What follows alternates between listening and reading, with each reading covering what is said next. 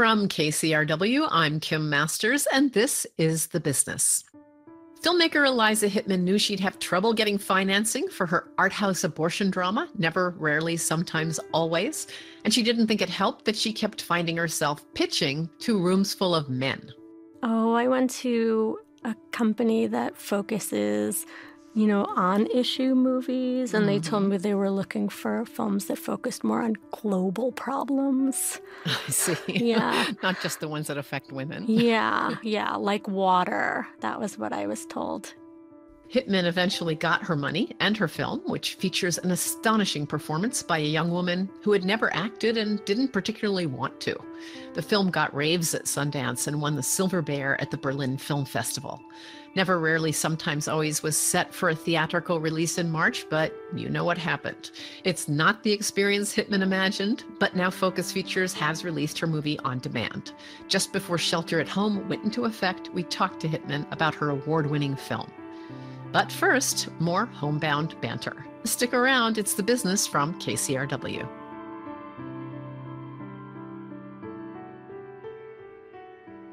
I am joined by my homebound partner in banter, Matt Bellany of The Hollywood Reporter. Hello, Matt. Hi there.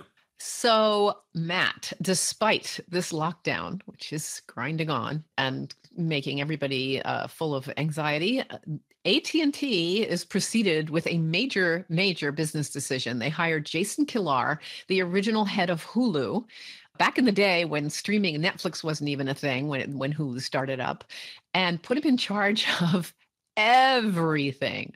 CNN, HBO, Warner Brothers Film and Television Studio, and of course, the most important streaming service, the reason why this guy was hired. This is a very radical decision because Jason Kilar, who's not really been doing anything of note after leaving Hulu, having made his bosses, who were the traditional studios, mad in that job by telling them that their business model was outmoded. He is not a guy who's run anything of this scale. I mean, this is really, really big. It shows the importance of the streaming service, but for a lot of people in Hollywood, they don't know him particularly well, and there is skepticism about the amount of responsibility and the timing. Yeah, and I think that's kind of the point. I mean, AT&T, since it bought the Warner assets a couple of years ago, the singular focus has been on streaming, and they want to create a viable competitor to Netflix. That is exactly the strategy, and this guy fits that strategy because he has run one of the viable streaming competitors to Netflix, Hulu. He has this reputation as somewhat of a gadfly. He famously fired off a memo to the entire industry, questioning the business model of linear television. And yes, all the way back in 2011. Yeah. Yeah, I mean, he is known to be a guy who speaks his mind publicly. But John Stankey, the person at AT&T who hired him, was asked about this by the New York Times, and he said, "You know what? A guy who speaks his mind is a guy that I want on my team." So they don't seem to have a problem with that, at least now, before he's disagreed with them publicly. Yeah, I mean, this company has been quite top-heavy and confusing in structure with the emphasis on the streaming service, but a lot of people in the industry saying, I don't really get it. Who's in charge of what? I mean, Bob Greenblatt is in charge of all of it, hypothetically, but there are all sorts of executives sloshing around. Maybe this Jason Kilar can make that coherent, but again, it's the dimension of the responsibility that has struck people. And AT&T, they are hidebound. Now, looking back, Jason Kilar looks like he was a visionary. He was in this really impossible situation where his bosses were people like Bob Iger at Disney and the Murdochs and Chase Carey at Fox, who were running old school entertainment companies. And he was their employee saying, by the way, you don't know what you're doing and the world is changing. And now he's being brought back. I just wonder about the whole thing, honestly, Matt. I have a certain amount of skepticism about what did they see at AT&T that they did something like this so precipitously when, as one of their competitors pointed out to me, he can't even meet with his staff right now. And a lot of these people don't know him. He's not that familiar figure that everybody knows in Hollywood. He can't have a face-to-face meeting. Somebody said to me, and again, a competitor, but still, what's the rush? Why do they have to do this right this second? And it makes me wonder what they're seeing with the streaming service, what anxieties they have. I feel like all of Hollywood has made some hasty decisions, and maybe in some cases. I think the Disney purchase of Fox, which is 70 billion, it leaves them with a lot of debt at a very bad time, as it turns out. Nobody could have known how bad that would be. But even so, people say, should they have bought Fox? Was it worth it? So I think there's just going to be a ton of experimenting like this, and then second guessing about whether studios were basically kind of panic buying solutions, when it's not so clear what's going to work. Yeah, and I think the fact that HBO Max is about to launch is at least one rationale for getting someone in the door to be the company's leader. And they have been looking for a while. I mean, news surfaced a couple of weeks ago that Kalar had been approached, and they were churning the waters. So it's not like this came out of absolute nowhere. The interesting thing is that what you referenced there is this buying spree and realignment that has gone on over the past few years in this run up in the economy. And a lot of these purchases have been fueled by debt. Disney took on a lot of debt to buy Fox. AT&T took on a ton of debt for the Time Warner purchase. And now in this all of a sudden cratering economy, what are those debt pictures going to look like when these companies start to try to monetize these assets, which is what they're doing with HBO Max? Is the debt question going to pull these companies down in an economy that may not allow it to keep the revenues up? Yeah, we will have a lot to cover in terms of what happens in this industry. And I'm not saying it's easy. Trust me, I don't think it's easy to figure the world out before the pandemic, and especially now, of course. Meanwhile, somebody has figured out something that might make some people happy. It's a little unclear as we are talking right now, but Amazon has announced that they're going to try an online version of South by Southwest and potentially other festivals that might need this kind of solution. Now, it's unclear as we're speaking which filmmakers will opt into this, but they will get some kind of a fee. Again, what it is unclear. And for people who might not have otherwise had their films seen, this might be a solution, but we don't know. This is not the dream, but it is a thing that certain people suggested very quickly, and Amazon has now gotten going. We don't have much in the way of detail.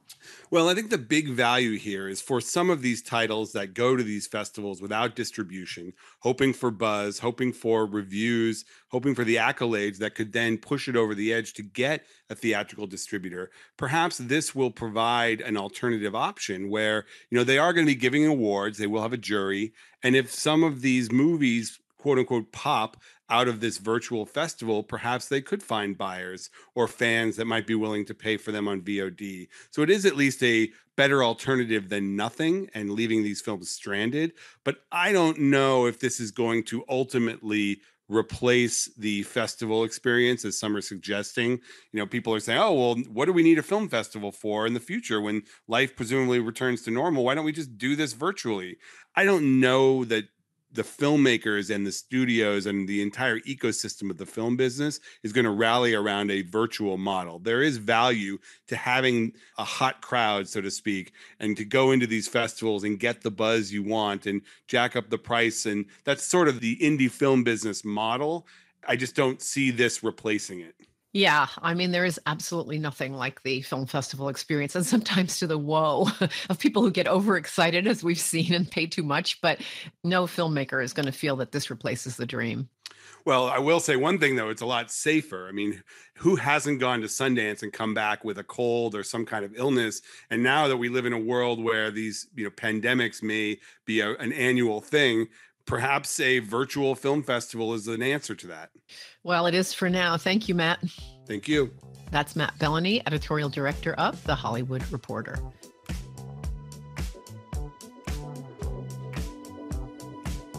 In the new drama Never, Rarely, Sometimes, Always, first-time actress Sydney Flanagan plays Autumn, a 17-year-old in a hollowed-out Pennsylvania town. Autumn is hardly an extrovert, but she's blessed with a steadfast friend in her cousin Skylar, played by Talia Ryder. The two work as cashiers at the local grocery store. I saw you weren't at school today. I went to the doctor. Are you okay? Yeah, I'm fine. What's wrong? Girl problems? Don't you ever just wish you were a dude? All the time. Autumn is pregnant with no desire or capacity to become a mother. She first seeks help at a local clinic where she gets very bad advice. And in Pennsylvania, a minor can't get an abortion without parental consent, a non-starter in Autumn's case. Determined to help her cousin, Skylar lifts some cash from the grocery store, and the two set off for New York City, where abortion is an option. Manhattan is alien territory for the two penniless teenagers, and never, rarely, sometimes always follows their journey with restraint and understatement. Filmmaker Eliza Hittman has worked with non-actors in her previous two intimate art house films, It Felt Like Love and Beach Rats, and she did it again here with Sydney Flanagan.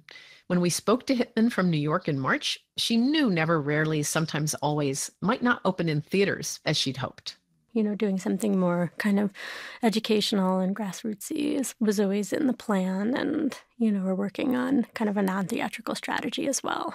Yes, whatever happens, we think that day will come, however long it takes. So this movie is, I actually read somewhere that you called it an art movie, and I feel like it's almost, are you allowed to say those words and still expect to get to make it? It's like, we don't say that, do we? We pretend maybe that it's sort of commercial. I know. I think the movie is a miracle in a lot of senses. I got to make kind of an honest, artsy coming-of-age story that deals with abortion, that stars non-actors with focus features. So Yes. I really feel very lucky. So your idea initially for the film, I think, was setting it in Ireland because you had been reading about these young women who, they could not get abortion in Ireland. They would take a day trip to England and be very much out of their normal element, a place where most likely they'd never been before. And that was the earlier idea that ultimately you did not get to make. Yeah, I was reading about, this ferry journey across the Irish Sea and had images of a woman on the run and just, was really compelled by the idea of this journey and how harrowing it must be and who could afford it and how. But I'm obviously, not a UK-based filmmaker. And even though I was interested in that story, I felt that there was a way to explore it, within the context of our own country. So I just began to, think about it and think about what those challenges and obstacles look like for women in our country. Yes. And who gave you the first bit of money? I mean, I don't know what kind of budget you had or wanted to have, if you got more or less the same that you had hoped for. Who gave the first bit of money? I was in England, actually, in London at the London Film Fest with my film Beach Rats, and I met with this incredible producer and the head of BBC Films, Rose Garnett. Told her about the Irish version of the story, and then I told her about the U.S. version, and she said, I think you have to make the U.S. version, but I'm still going to support you. So she commissioned the scripts, and then I began to look for partners in the United States to help produce and find financing for the film. So you have a commission to write the script, and then I think Adela Romansky, who I think has been on this show for Moonlight with Barry Jenkins, is she the next stop on this? Yeah, I think the conversation with her was happening in parallel to the conversation with the BBC. And I actually met Adela Romansky well before, Moonlight. And she lived in LA and was a long distance pal. And I lived in New York, and we had talked about finding a project to do together. But because I had been making work that was so localized and set in Brooklyn, it was hard for me to see how that would work, with a producer in LA. And as soon as she won the Oscar for Moonlight, she sent me a text that night and said, now will you let me produce a movie for you? And you were like, oh, well, now I will. Yeah. And I was like, okay. But yeah, we had been looking for a project to do together for a long time. And yeah, this was it. So she comes along, and then I know there's a general sequence where focus comes in. Yeah, well, I guess, the next step was, now that I had a production company on board, we had to begin to look for the financing. And, we went out to a lot of different companies and private investors and tried to find money for the film. It was not an easy process, and it's obviously not such a easy pitch, this coming-of-age abortion movie. And, there's a weird stigma around issue movies, and, I got a lot of funny reactions in pitching the movie to a lot of men in Hollywood. Give me an example. Oh, I went to a company that focuses, on issue movies, and they told me they were looking for films that focused more on global problems. I see. Yeah. Not just the ones that affect women. Yeah, like water. That was what I was told. Or, I got it sounds like an interesting documentary a lot. But I think it's okay. I think movies are hard to make, and you find the right partners for the right reasons. And then the BBC ended up being able to put equity into the film, which was unexpected. We didn't expect them to be a financing partner in the movie because it's obviously doesn't have, any real UK connections. But Rose Garnett broke the rules. And we couldn't have made the movie the way that we made it without her contribution. You have a string of women who somehow think this is important. And the focus, that was striking to me because it seems like they found you almost. Yeah. I had met with a really lovely executive from Focus Features before named Rebecca Arzoian. She's no longer there. She's now at Smokehouse, but I had talked to her about the project, years before at Sundance. And then I think just very casually and randomly, and one day she was talking to a CAA agent, and she just said, "What have you read lately that you liked?" And the CAA agent said, "Oh, I read the script called Never, Rarely, Sometimes, Always." And she said, "Give it to me." And they sent it to her because, we were casting the film at the time. So it was circulating through the agencies, the script. And Rebecca read it. And then within 2 hours, she galvanized the entire office and made them read it. And that's, how they got involved. And they didn't finance the movie. They're distributing the movie. So their involvement is a little bit different. They weren't involved in, a lot of the creative decision-making. They never gave notes on the scripts, and they didn't have input over how the movie was cast. But they came in, Well, that's probably just as well, but distribution is good. Yes, distribution is amazing, especially for a movie like this. So casting, this is something where you have used somebody who you had met at a party in Buffalo. I mean, years ago, right? She was 14 at the time? She was 14. I think it was 2013. This was Sydney Flanagan. Yeah. My partner who edited the film, who is also an incredible filmmaker, was working on a project, and I was along for the ride helping. And the film is called Buffalo Juggalos. And Sydney was dating somebody who ended up in the movie. And we met her in passing, and we added her on Facebook, and she is an aspiring musician, and she posted a lot of videos of herself making music alone in her bedroom, and there was something kind of intimate and rough and raw about her videos, and we just followed along and sort of watched her grow up on Facebook through her music.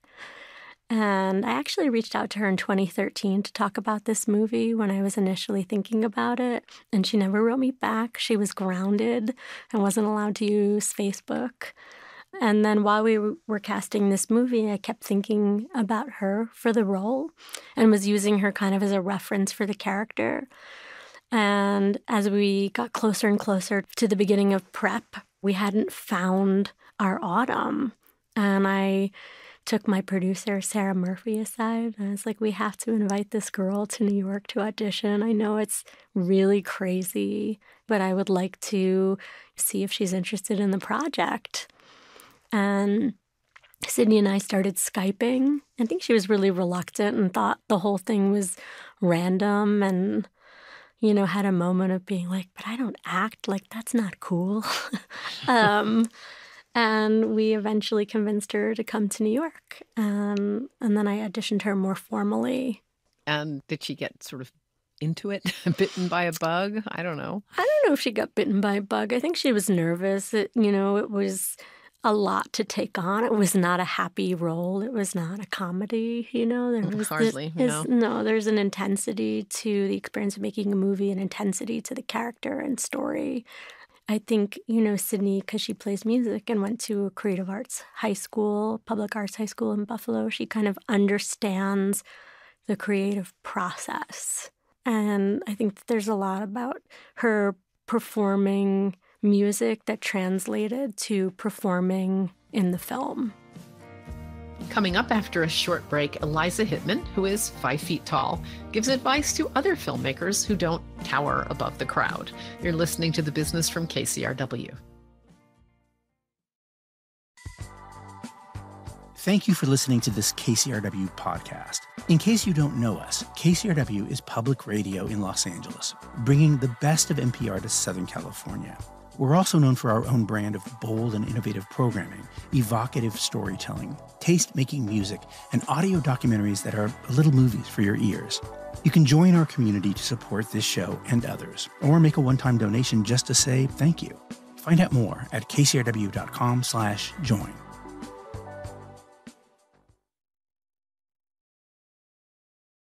This is The Business, and I'm Kim Masters. We're talking to director Eliza Hittman about her new film, Never, Rarely, Sometimes, Always, which was supposed to open in theaters last month, but instead is now available on demand. In the movie, Sydney Flanagan plays Autumn, a dead-broke teenager who travels from rural Pennsylvania to New York because she needs an abortion. Making the journey is no easy feat, and neither is navigating the city. But she makes it to a session with a Planned Parenthood social worker, played by Kelly Chapman. Who came with you today? My cousin. Do you have a place to stay tonight? I know you came from far away. I'll figure it out. I want to make sure that you're safe. There's a scene, it's a pivotal scene, where the title of the movie is either derived or I'm inspired. going to ask you some questions. They can be really personal. Just answer either never, rarely, sometimes, or always. That's a really, I can think of a lot of, that's a challenging scene for any actress, I would think. Mm-hmm. Did you shoot that later in the game so she would have more time I did. to get used to acting? Mm-hmm. Yeah, I think scheduling can be the key to unlocking really great performances, I think. And we plan to shoot that as, late into the shoot as possible. On the day that we shot that film, I quarantined her and I put her in a room in Planned Parenthood, kind of all by herself, so she had time to just be alone and think about the scene.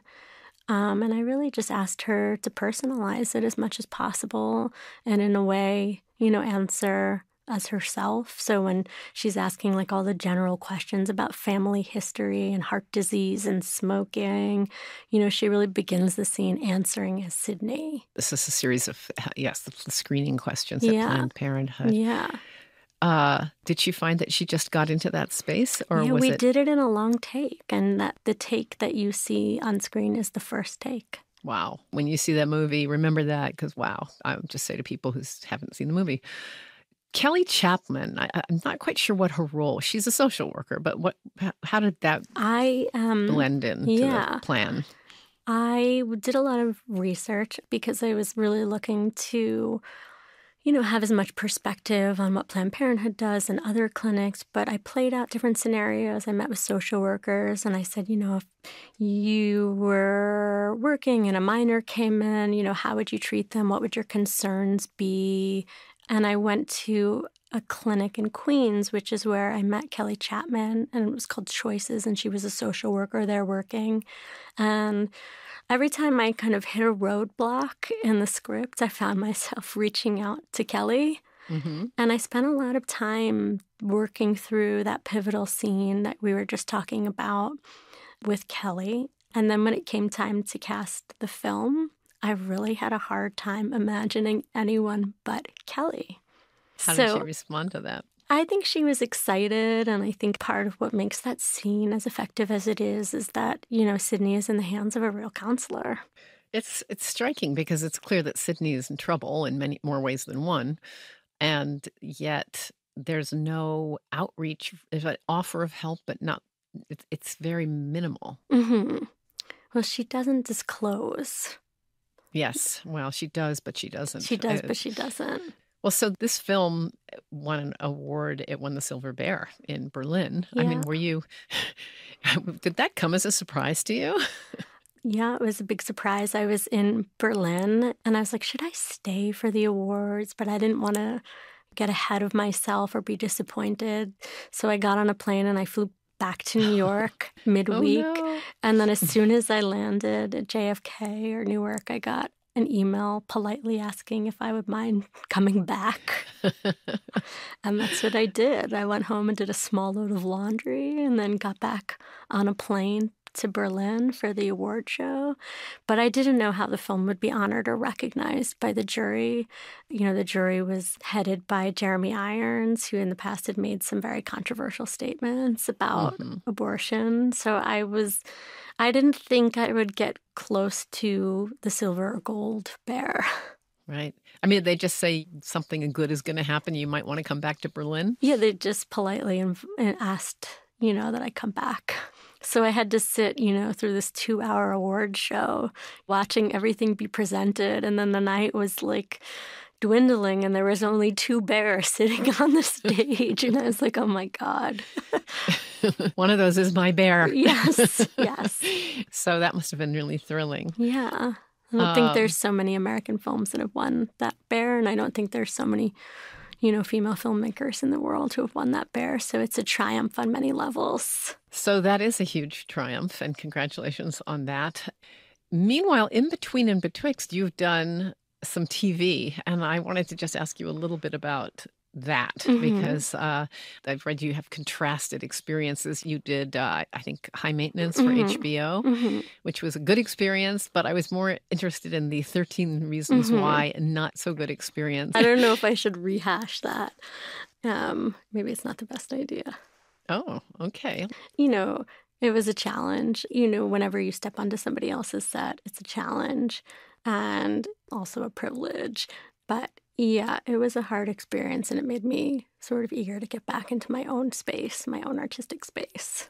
Well, let me just, without going into the actual thing, is it that you feel that you just ought not to have expressed the criticism? Maybe.